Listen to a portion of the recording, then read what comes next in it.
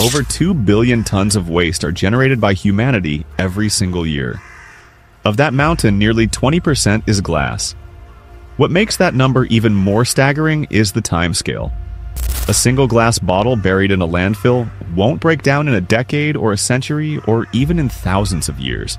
Scientists estimate it could sit unchanged for over 1 million years. That's practically forever. But unlike plastics or paper, there's a twist in glass's story. It doesn't have to end as trash. Glass is one of the rare materials that can be recycled endlessly without losing clarity, purity, or strength.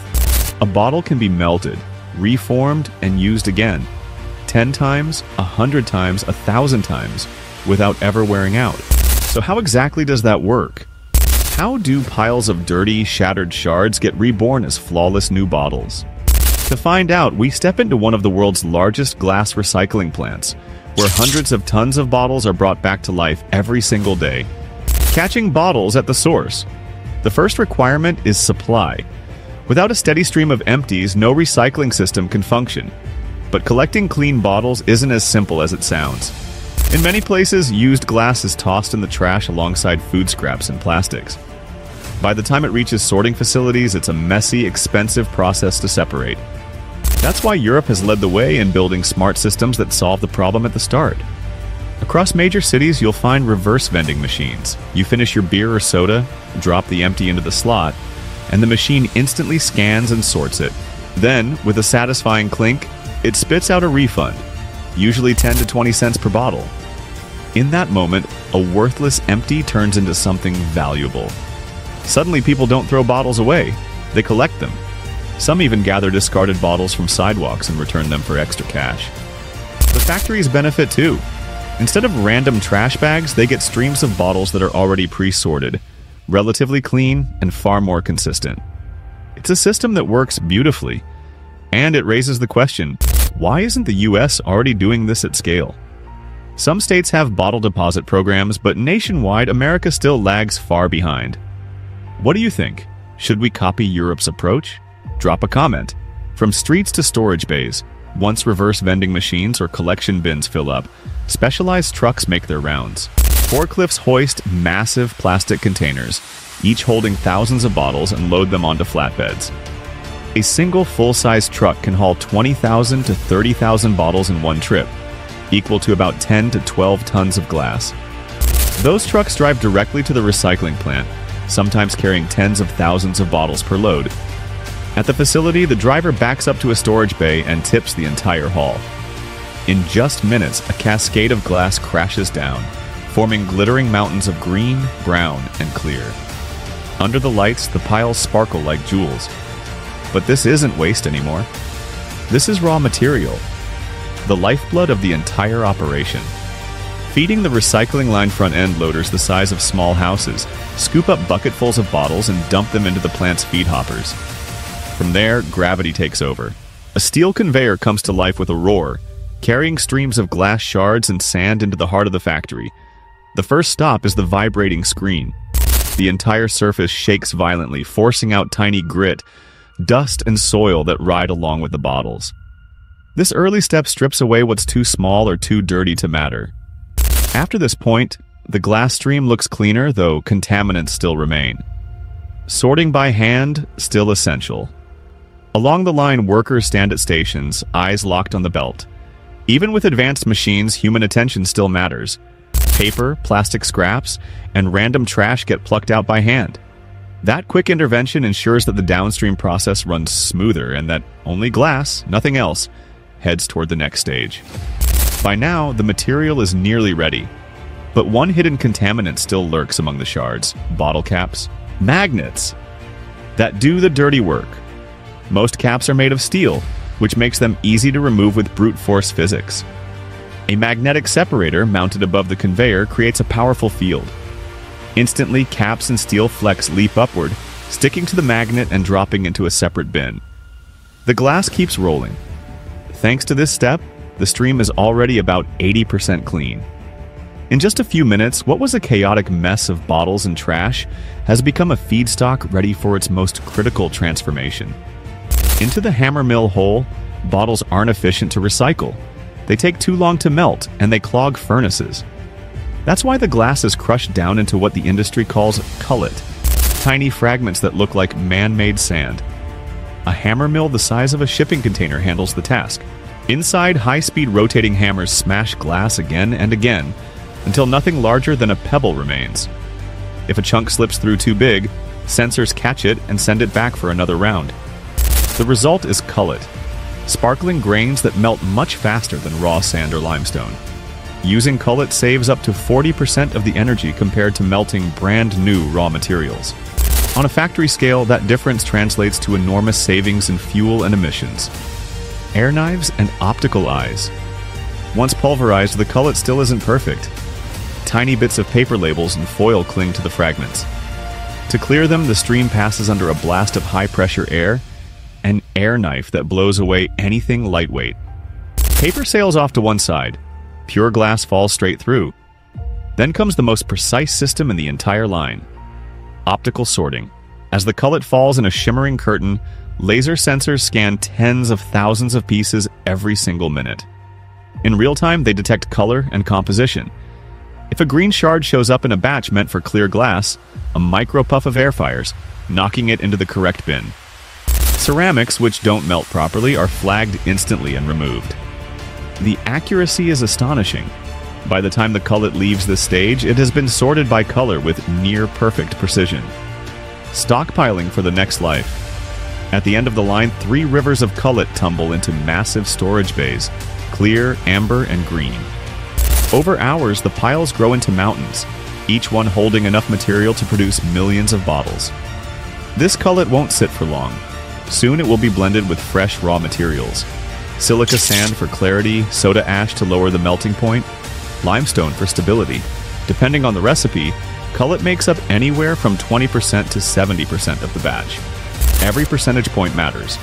Adding just 10% more cullet can reduce furnace energy use by around 3% and cut CO2 emissions significantly. Preparing for the fire with the recipe ready, the cullet blend is carried toward the furnace. On its own, it looks like pale, glittering sand, but what's about to happen will transform it into something molten, dense, and alive. The furnace ahead roars at over 1,250 degrees Celsius, hotter than volcanic lava. Workers in fireproof suits prepare the charge, monitoring controls and flow rates. Within hours, the shards will melt into liquid glass, glowing white and heavy as lava. But before we step into the fire, remember what we've just seen. Tens of thousands of bottles. Once waste, now reduced to cullet, purified by air, magnet, and light, sorted by color, and piled high in waiting bays. This is where the second life of glass begins. The furnace awakens. By the time cullet leaves the storage bays, it is no longer trash.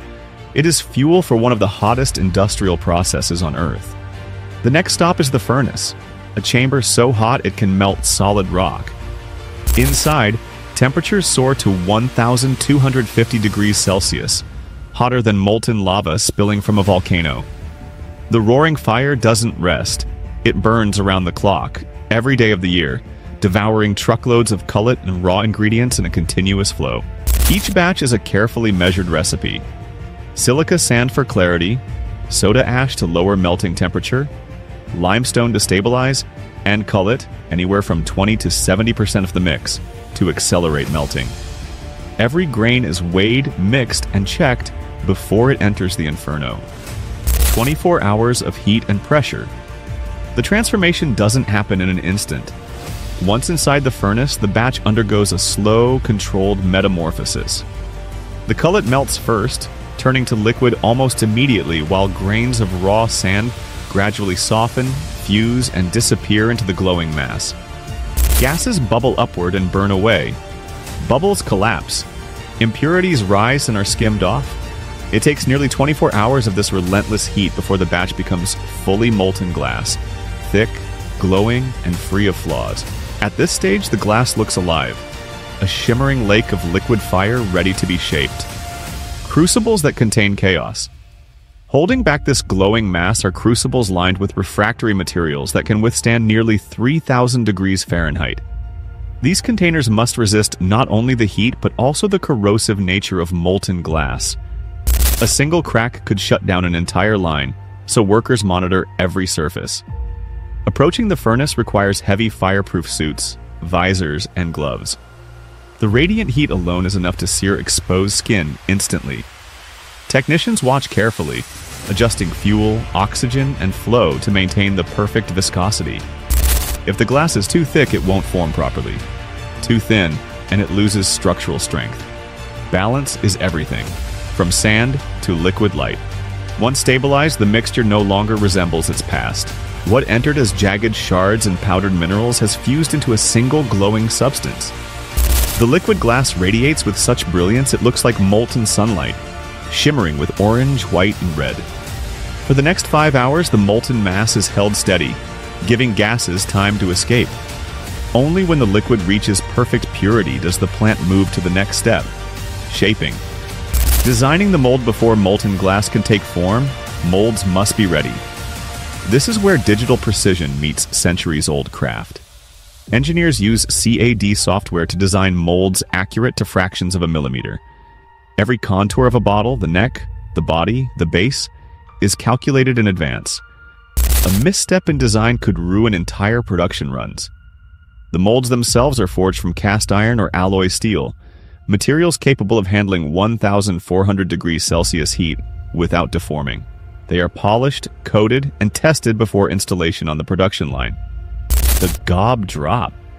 The molten glass doesn't flow freely onto the floor. Instead, it is cut into glowing pieces called gobs. Each gob, weighing just the right amount for a single bottle or jar, drops from the furnace into the waiting molds below. At around 1,011 degrees Celsius, these glowing chunks of glass have the perfect viscosity for shaping. Not too fluid, not too stiff. The double blow process. The first mold in the line is the blank mold. Here, compressed air is blown into the gob, inflating it outward until it clings to the walls. The result is a rough hollow called a parison, a glowing bubble of glass that hints at the final product. Still burning red hot, the parison is transferred to the finishing mold just a few inches away. Another powerful jet of air blasts inside, expanding the parison until it presses firmly against every curve of the mold cavity. In seconds, a bottle has taken shape. Neck, shoulders, and body formed with absolute precision. This double blow method is the backbone of modern hollow glass manufacturing. It guarantees consistency, strength, and speed, qualities that keep the world's supply of bottles flowing. A dance of perfect timing.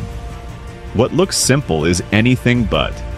Every nozzle, valve, and piston on the line is synchronized down to 1,000th of a second. If air pressure comes too soon or too late, the bottle collapses. If the gob is even slightly off in size, the mold won't close properly. And yet, at full speed, hundreds of bottles are created every single minute. Factories can produce hundreds of thousands of bottles per day, each nearly identical, as if cloned from a single mold. The scale is mind-bending. Red-hot bottles in formation. Freshly blown bottles glow with the color of hot metal, their surfaces shimmering like molten rods. They emerge from the molds and are carefully placed onto conveyors by robotic arms. The sight is hypnotic. Rows of glowing bottles moving in perfect formation, sliding forward toward the next critical stage. Still fragile from the heat, they must be cooled slowly and evenly, or they risk shattering on the spot. The annealing leer. This is where the annealing leer comes in. It's a long, tunnel-like oven that gradually reduces the temperature of the bottles. At first, the environment remains hot enough to keep the glass pliable, relieving internal stress. Then, inch by inch, zone by zone, the temperature drops. The cooling process may take several minutes, or stretch into tens of minutes for certain bottles. By the time they exit, the fiery red glow has faded into the clear transparency of finished glass. What emerges is not only stable, but strong enough to survive filling, capping, shipping, and years of use. Cameras that never blink. Even after cooling, every bottle faces rigorous inspection. High-speed cameras scan each one as it passes. Cracks, scratches, bubbles, or warps are identified instantly. Defects are rare, but when they appear, the system flags them and removes the bottles from the line. These rejects aren't wasted. They are crushed back into cullet and reintroduced into the recycling loop. Ready for another attempt. The neck test. The bottle's mouth is its most critical feature. Any flaw here, chipped edges, misaligned dimensions, invisible cracks, can compromise the seal once it's capped. Automated systems rotate each bottle, scanning with optical sensors and mechanical probes. Only those that pass perfectly are allowed to move forward. Building pallets by the thousands. Approved bottles head toward palletizing. Robotic arms equipped with suction cups lift entire rows at once, lowering them gently onto wooden pallets. Between each layer, sheets are placed to prevent impact damage. Once stacked, an automated wrapper spins around the pallet, securing it with plastic film. A barcode is applied, linking every bottle to its production batch. In just minutes, thousands of bottles are stacked, wrapped and ready for storage. From red heat to global cargo, these pallets don't sit long. Trucks and shipping containers carry them across countries and continents. Within weeks, bottles born from recycled glass can be filled with soda in Mexico, beer in Germany, or wine in Italy. The reach is global. Each one may weigh less than a pound, but together, shipments of bottles amount to tens of thousands of tons of glass moving through global trade networks every day. The scale that keeps growing. Pause to consider the scale. A single factory can recycle hundreds of tons of glass daily. A single truck can haul 30,000 bottles at once. A furnace can melt glass at 1,250 degrees Celsius for 24 hours straight without stopping. Multiply those figures across dozens of plants, and the result is staggering. Billions of bottles reborn every year, powered by a cycle that, in theory, never has to end. Transition to the next stage. The process has taken us from cullet to molten glass, from molten glass to glowing bottles, and from glowing bottles to stable, flawless containers stacked on pallets. But the story isn't finished. The true test of glass comes when those empty bottles reach bottling plants, where they're cleaned, filled, capped, labeled, and sent into the world. That's where the final act of glass recycling begins, from factory floor to filling line. By the time the pallets of bottles leave the furnace hall, they are no longer waste or raw material. They're flawless containers waiting for purpose. Most head straight for bottling plants, where automation transforms them from empty vessels into products recognized around the globe. The first stop is cleaning. Even though these bottles were freshly made, everyone is blasted with high-pressure hot water and steam to ensure that no dust or microscopic particles remain.